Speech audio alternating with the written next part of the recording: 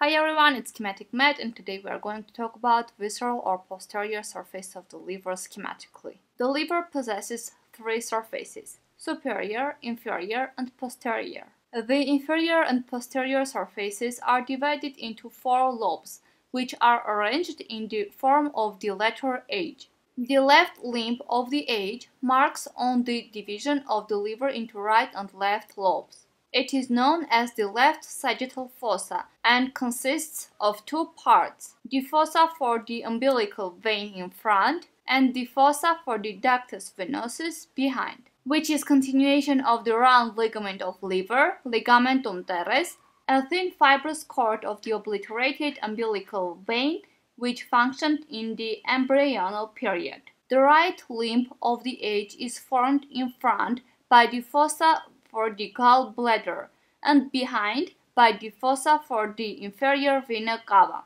These two are separated from one another by a relatively narrow isthmus of hepatic tissue called the caudate process, processus caudatus.